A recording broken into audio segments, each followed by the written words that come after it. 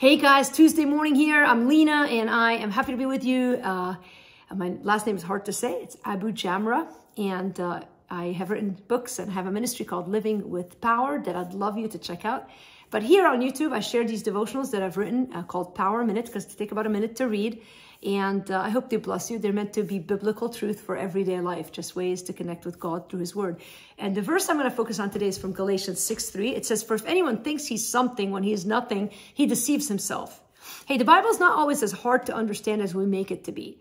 God speaks clearly and directly about what matters. As an example, for if anyone thinks he is something when he's nothing, he deceives himself. There seems to be two extremes of people, those who think too highly of themselves and those who think too poorly of themselves. In Galatians 6:3, Paul is pointing to the proud who have an inflated sense of self, although it's equally deceptive to have a deflated sense of self. Your true self is a place where you acknowledge your strength and your weaknesses and admit that you need help in certain areas. Your true self shines when you stop living like you have anything to lose. Your authentic self doesn't try to impress others and doesn't hide in shame. Your true self is most authentic when you live in private as you do in public. What aspect of yourself are you presenting to people?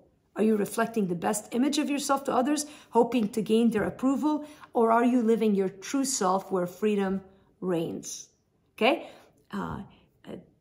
People want us to be our true self. And honestly, sometimes I feel bad that, I'm working. I do telehealth, so I've been working all morning. And so I don't have enough time anymore in the day to shower every day, put on all my makeup, do all the things that people do to get on this. And so this is my authentic self. And I used to feel a little bit bad about it. And now it is what it is. Like, I'm not trying to impress you guys. I pray that God's word will move you. But the idea isn't even about the looks. It's about just being who you are with people. And if you're your true self, you don't have to worry about bad days and good days. You're just who you are. And if they love you, that's great. And if they don't, that's their loss. And so I'm happy you're here. I'm happy to know you. If you'd like us to know you better, tell us a little bit about yourself in the comment section or email me. And I'd love to be praying for you more specifically. In the meantime, check out livingwithpower.org/powerminute for a written transcription of these devotionals. All right. See you tomorrow.